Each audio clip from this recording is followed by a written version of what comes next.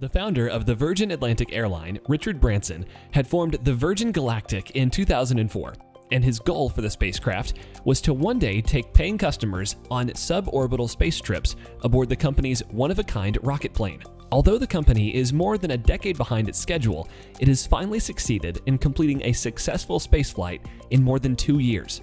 The idea was to build a rocket ship with seats for 8 people, which consisted of 2 pilots and 6 passengers, that would be carried by a mothership, released about 45,000 feet in the air, and then zoom just beyond the lower limit of space, and float around for a few seconds before returning back to Earth.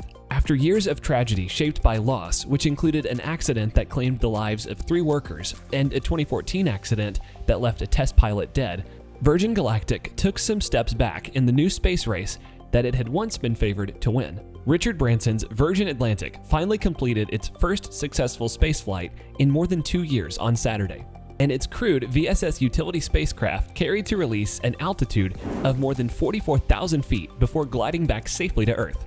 On May 22, 2021, Virgin Galactic's VSS utility spacecraft completed the first ever human spaceflight.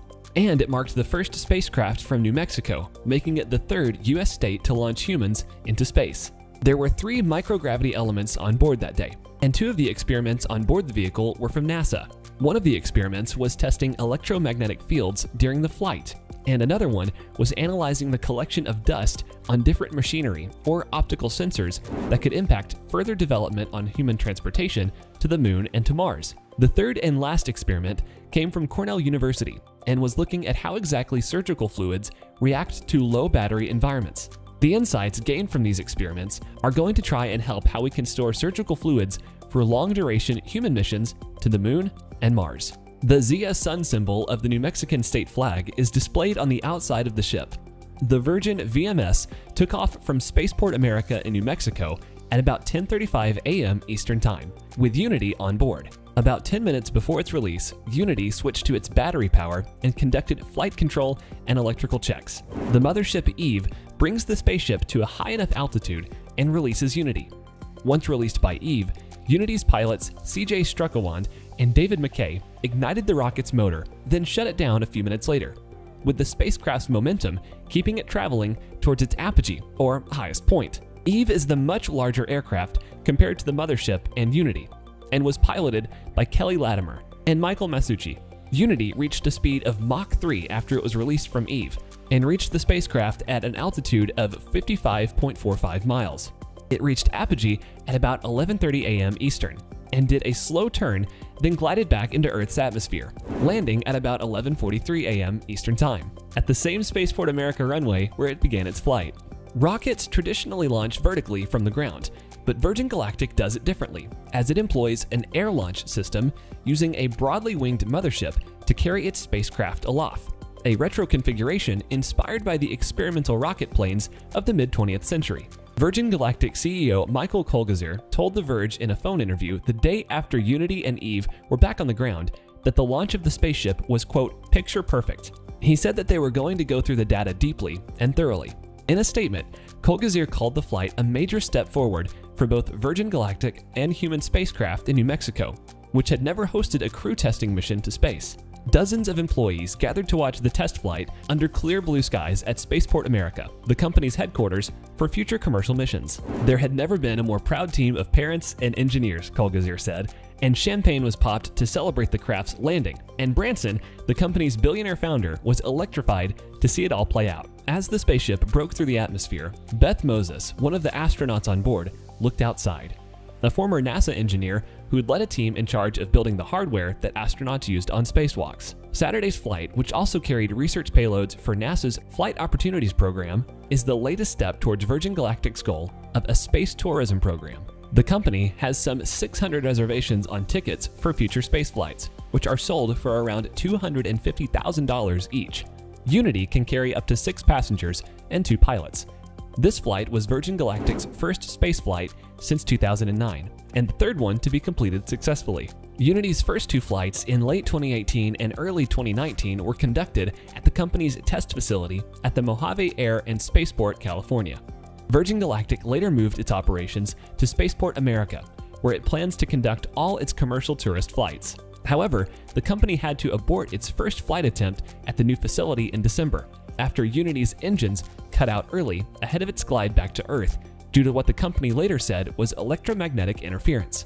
The electromagnetic interference-related issue on the VSS Unity spacecraft was stated to be resolved in less than 9 weeks, and that it would be ready for space flights by May. 3 months after the initial target, and fixes to that problem were traced to the upgraded flight control computers. The VSS Unity flight on Saturday featured some hardware upgrades installed since the December abort scenario, including a new digital controller that the pilots used for tighter handling.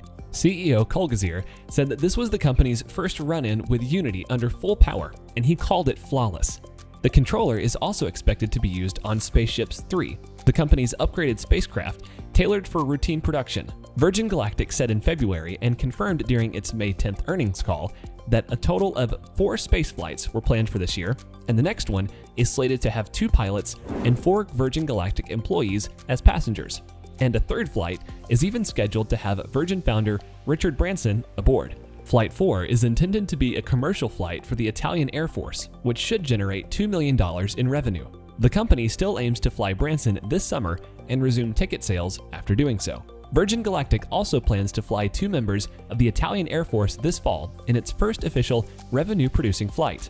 It is charging $500,000 for seats on that microgravity experience, and $600,000 for later research and training flights. It has not announced prices for its private space tourism flights, but has said that it will cost more than the prior $250,000 per seat estimate.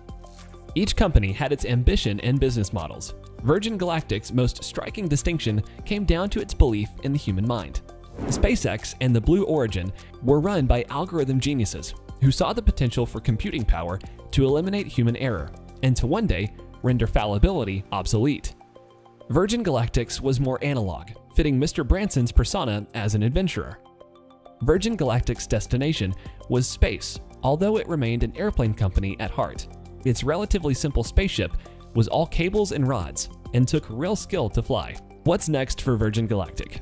Earlier this year, the company announced VSS Imagine, which is the first Spaceship 3-class spaceplanes.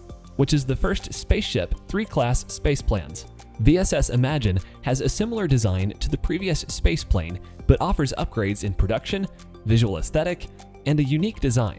Now, ultimately, the goal of the company is to reach 400 flights per year per spaceport.